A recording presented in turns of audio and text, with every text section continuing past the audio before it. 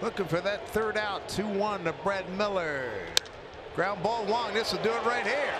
Mariners complete a shutout of the first place Texas Rangers. 5-0 final.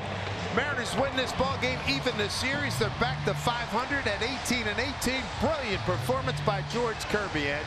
Yeah, 9 strikeouts against the lineup that leads Major League Baseball in runs scored, and he blanked them tonight. The thing that I'm going to take away, I'm always going to be happy when I see Ty France knock in a couple, but it was the at-bats in the 8th inning. Jared Kelenic starting out that inning 0-2, and being able to just fight back and double down the right field line.